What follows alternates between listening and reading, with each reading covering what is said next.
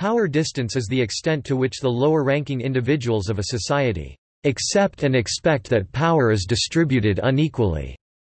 It is primarily used in psychological and sociological studies on societal management of inequalities between individuals, and individuals' perceptions of that management.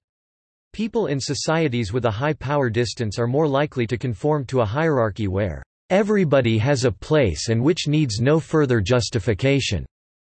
In societies with a low power distance, individuals tend to try to distribute power equally. In such societies, inequalities of power among people would require additional justification. Topic: Development and studies on the theory. Topic: Geert Hofstede.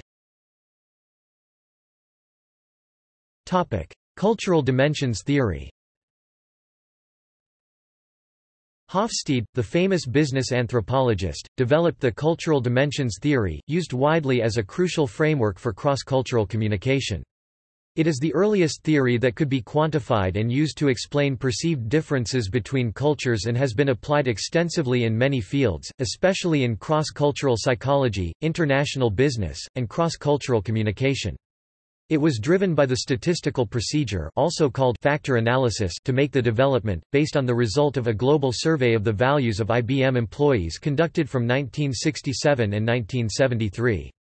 Hofstede's theory identified 6 dimensions of culture, which are power distance, individualism versus collectivism, uncertainty avoidance, masculinity versus femininity, short-term versus long-term orientation, and indulgence versus self-restraint. Power Distance Index (PDI). The Power Distance Index is designed to measure the extent to which power differs within the society, organization and institutions like the family are accepted by the less powerful members. It indicates the level of power distance and dependent relationships in a country by assigning a score to each country. The PDI also represents society's level of inequality that is defined from below rather than from above. As Hofstede stressed, there is no absolute value and PDI is useful only as a method to compare countries. Hofstede derived the power distance scores for 3 regions and 50 countries from the answers given by IBM employees in the same type of positions to the same questions. The detailed steps to calculate the PDI is as follows. 1. Prepare 3 survey questions. How frequently, in their experience, are they afraid to express disagreement with their managers? Mean score on a 1 to 5 scale from very frequently to very seldom. Subordinates' perception of their boss's actual decision-making style percentage choosing either the description of an autocratic or of a paternalistic style, out of 4 possible styles plus a none of these alternatives. Subordinates' preference for their boss's decision-making style percentage preferring an autocratic or a paternalistic style, or, on the contrary, as type based on majority vote, but not a consultative style 2. Pre-code the answers so that they are represented by a number e.g. 1, 2, 3, 4. 3. Compute the mean score for the answers of equal sample of people from each country or percentage for choosing particular answers. 4. Sort the questions into groups which are called clusters or factors by using a statistical procedure. 5. Add or subtract the 3 scores after multiplying each with a fixed number. 6.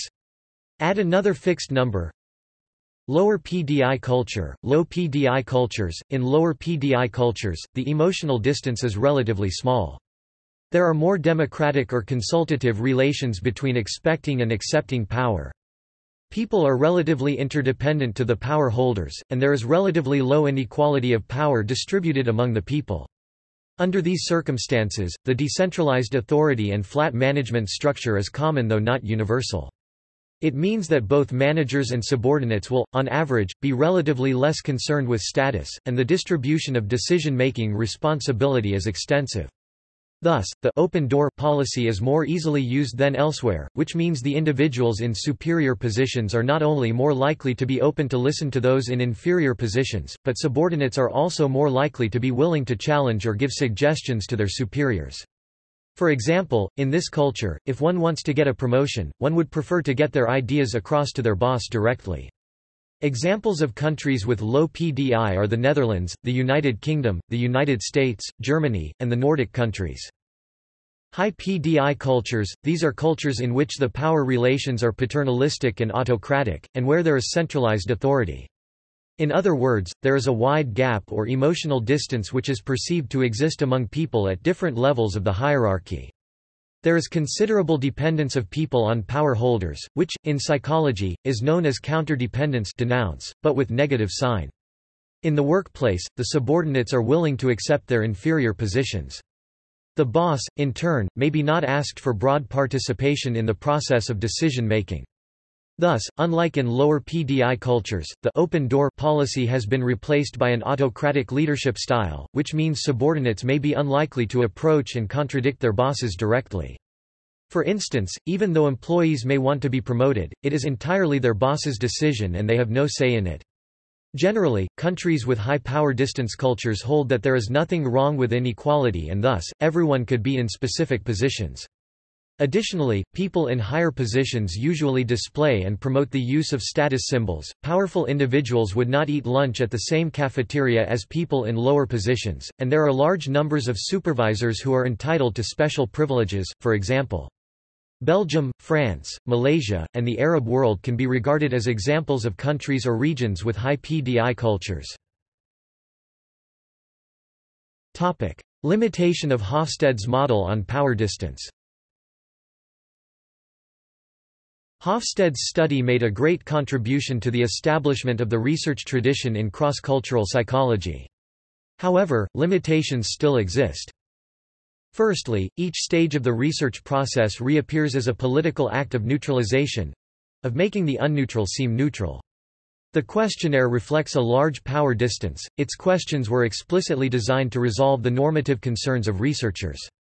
To further explain, it primarily served the concerns of those who needed to do comparative analysis and created it through coercing a culturally distinct axis of comparison on a variety of employees. Secondly, the questionnaire adopted an obviously Western methodology to analyze non-Western countries, and it is also relatively selective in representing the inequality within the Western countries. For example, the PDI concentrated on the boss and subordinate relationship, which could be seen as biased, as it ignores other forms of Western inequality. Apparently, the questions failed to measure the racial, colonial, and broader class inequalities which should be taken into account into the measurement of power distance. Other notable studies.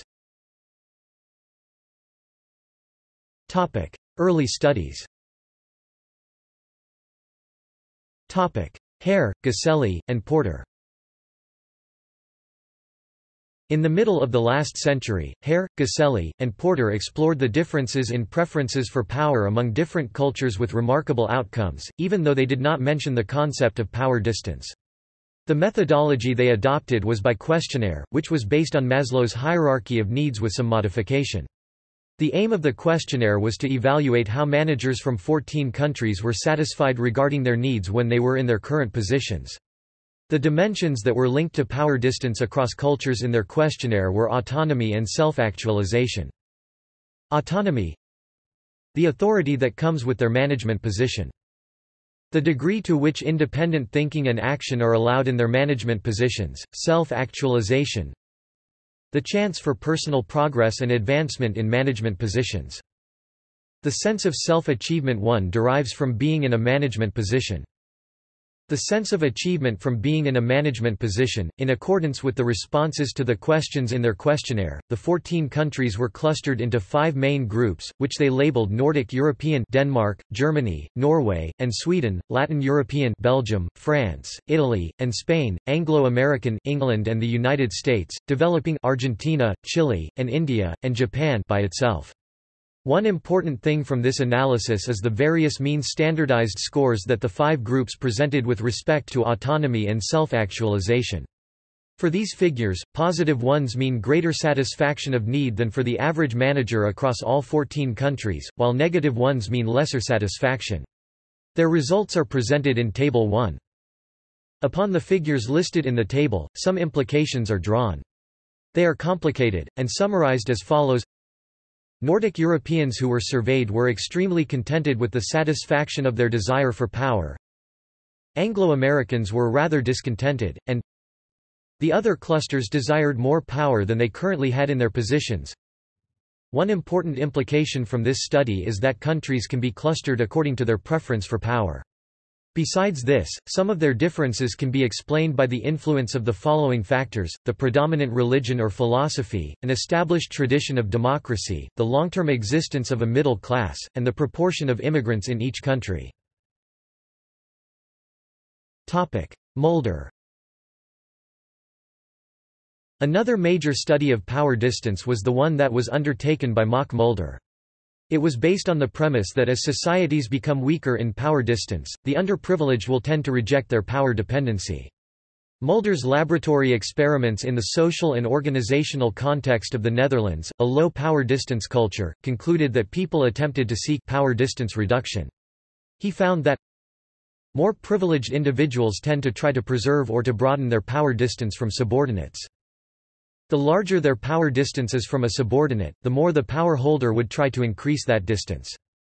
Less powerful individuals try to decrease the power distance between themselves and their superiors. The smaller the power distance, the more likely is the occurrence of less powerful individuals trying to reduce that distance. From these findings, he concluded that a condition of quasi-equilibrium had arisen. In this condition, power holders have achieved a certain distance from people who lack power, and this distance is hard for the powerless to bridge. After Hofstede, the Globe study.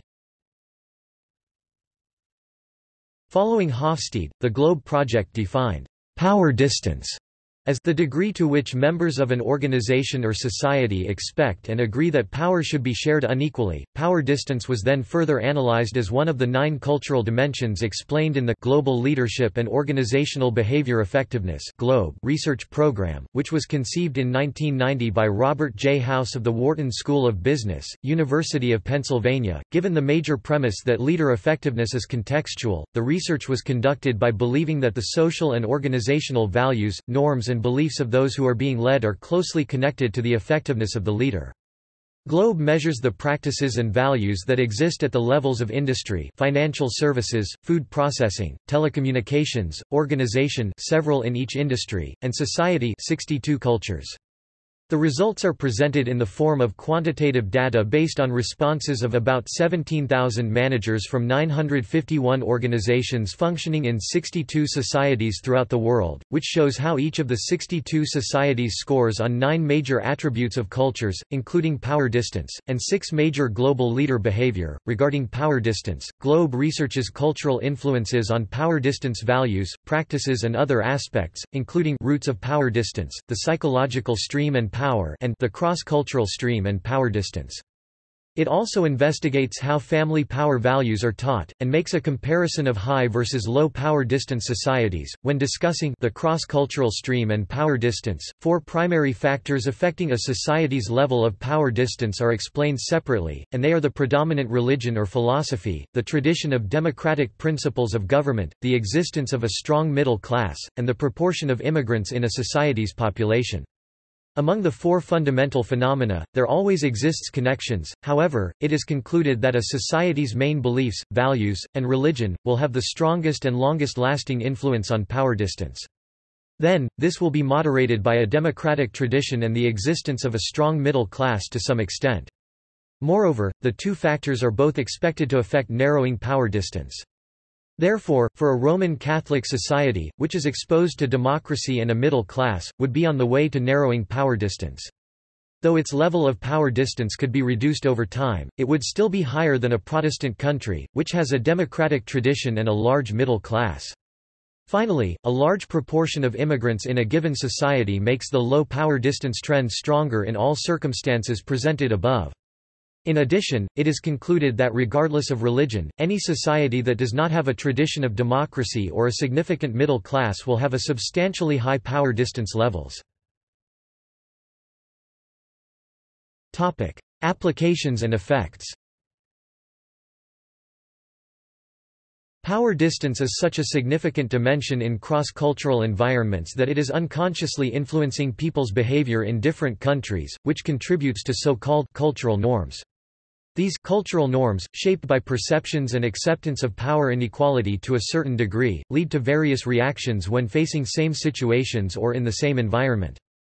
However, there are some consequences resulting from acquiescence in inequality in organizations and societies, especially for high power distance countries. The workplace. Effects on management style. In organizations with high power distance, employees acknowledge their lesser standing, and are respectful and submissive towards their superiors, who in turn, are more likely to give orders rather than consult with their employees while making decisions. Status symbols are often displayed and flaunted.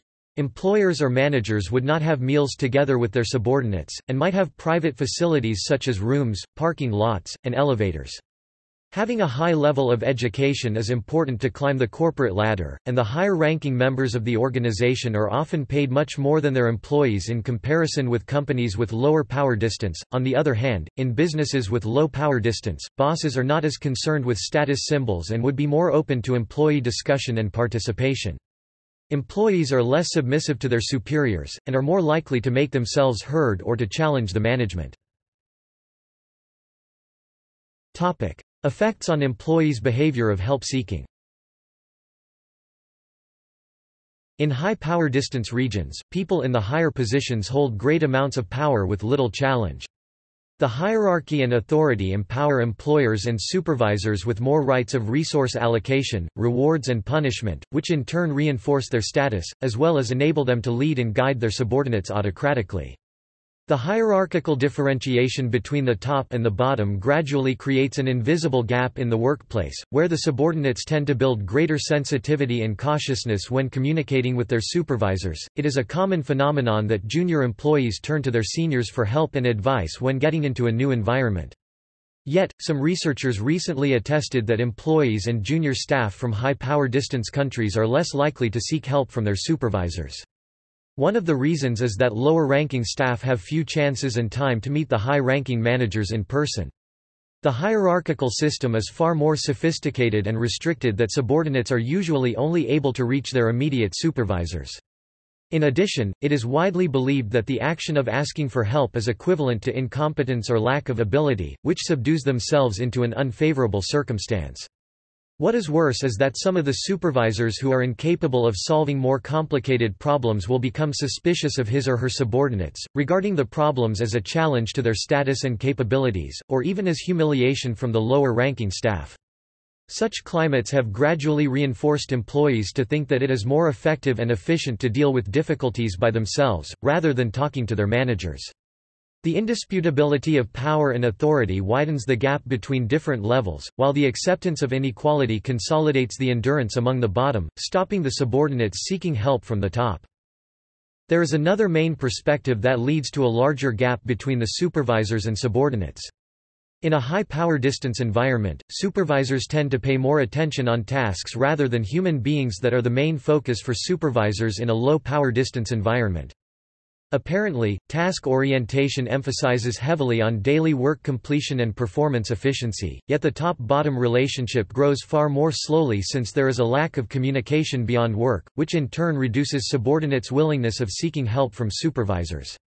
Compared to low-power distance countries, equality is embraced by the society that power is minimized to a large extent, where authority and hierarchy are not highlighted and supervisors are accessible and willing to build close relationship with subordinates, whose worries of any harm are turned down when seeking help from the top. In charitable behavior. According to research, people from high-power distance countries are generally less responsible towards charitable behaviors than people from low-power distance countries. The explanation for this phenomenon is that the rooted perception and acceptance of inequality somehow blinds their eyes to any unfair or inappropriate situations, which they may consider as a normal social circumstance and simply accept it rather than making a change. Cumulatively, the more inequality they accept, the less inconformity they will notice, and the less responsibilities they will take eventually. The consequence is high power distance enlarging the gap between human beings in terms of relations and wealth conditions. Conversely, people in low power distance countries are more sensitive towards any unequal phenomena. Their unacceptance of dissonance endows them with a greater sense of responsibility for adjusting or correcting the problems in person. Influence of controllable, uncontrollable needs. The types of needs are influencing people's charitable behavior regardless of their power distance backgrounds. The needs generated are classified into controllable and uncontrollable categories, where the occurrence of the former is due to lack of effort while the occurrence of the latter is due to unforeseeable events such as natural disasters. The ability of whether individuals are able to control the situations affects how they will react to the raising needs. On the one hand, the level of power distance does have an influence over a society's reaction towards controllable needs. People with high power distance background perceive most of the issues as rightful inequality, hence are reluctant to get themselves involved with troubles, and therefore most of the time they choose to turn a blind eye on such petty things. Conversely, low power distance societies are intolerant with unfairness and thus their higher sense of responsibility motivates people to make an effort in eliminating dissonance in every possibility. Yet, there seems to be an exception. It is found that people are not sympathetic at all to those in trouble due to internal controllable reasons. In other words, it is most likely that people reckon those who are lazy, careless, greedy or indulgent, deserve such hardship and punishment, instead of giving a hand to them to go through the difficulties. In this situation, even if there is an evident unequal phenomenon emerging, the willingness of charitable behaviors are attenuated to the least in both high and low power distance countries. On the other hand, people tend to be more responsible in terms of uncontrollable needs, whereby they are more willing to offer aid to. It is assumed that people consider that the aid for uncontrollable needs will not greatly change societal rightful inequality, and hence generous assistance and help will be offered to those in need regardless of power distance background. In such circumstances, a sense of duty is more likely to be raised, where people tend to undertake charitable behaviors. Influence of communal, exchange relationship norms. The relationship norms behind the needs also affect the sense of responsibility. The types of relationships are mainly classified as exchange relationships, in which people are expecting a reasonable privilege or benefit in return for offering aid, and communal relationships, where those giving assistance are wholeheartedly and generously taking care of those in need without any expectation of material return. According to research, people are more likely to refuse to aid when encountering needs associated with exchange relationships rather than needs with communal relationships, which has proved to alleviate the influence of power distance belief and increase the willingness and responsibility of assistance. Therefore, Winturek recommended that charitable organizations in high power distance countries should stress the significance of uncontrollable needs or salient communal relationship norms, through which the populace are more easily motivated to make a difference on social inequality. Examples of cultures with high and low power distance. Malaysia has one of the highest levels of power distance, with a score of 100 on Hofstede's Power Distance Index (PDI). This signifies that Malaysians would generally consent to, and not question, hierarchies in which everyone has a place. They would perceive hierarchy in organizations as mirroring intrinsic inequalities. Leaders are expected to be autocratic, and to instruct their subordinates on what to do. Malaysian society is often centralized, and opposition to authority is generally not welcomed. With a PDI score of 11, Austria is one of the countries with the lowest levels of power distance. Austrians believe in independence, equal rights, approachable leaders, that chain of command should only be for convenience, and that supervision should facilitate and empower. Power is typically decentralized, with leaders often consulting or relying on their subordinates. First names are usually used even with superiors, and communication is direct and two-way. Linked factors. Climate. It has been hypothesized that there is a link between climate and power distance, with societies in warmer climates more likely to have a higher power distance than societies in colder climates. As food and other necessities are relatively easier to come by in warm, comfortable climates, survival is not as difficult, and thus there is no need for rigorous discipline, preparation, or hardship. It has been argued that these conditions would give rise to a situation whereby it is beneficial for strict organization and direction to come from superiors in order to propel people to cooperate effectively, even if it goes against the will of some people. On the other hand, in colder, harsher climates, it is imperative for individuals to have discipline and prudence to work hard and make the right decisions in order to survive. In these societies, if one were to be lazy and rest for a day instead of searching for food, they might not be able to survive. Therefore, self-discipline and restraint is paramount in these climates. With these qualities ingrained in the people, social order does not need to be enforced externally. Democracy. It has been asserted that democratic governments occur most commonly among low-power distance societies, where it is not ingrained into the minds of the people since young age that there are unquestionable hierarchies in life that should not be disputed. It has been found that the ideological breach between labor and conservatives is exceedingly polarized in high-power distance societies, while in low-power distance cultures, people would tend to try to attain balance between the two extremes in order to avoid damaging and draining conflicts. This is why unions in high-power distance cultures are usually formed by corporations or governments, while those in lower-power distance societies are usually less ideological and more practical. References. External links. Malcolm Gladwell on Culture, Cockpit Communication and Plane Crashes, Wall Street Journal 2008. Malcolm Gladwell's Cockpit Culture Theory and the Asiana Crash, The Atlantic, 2013.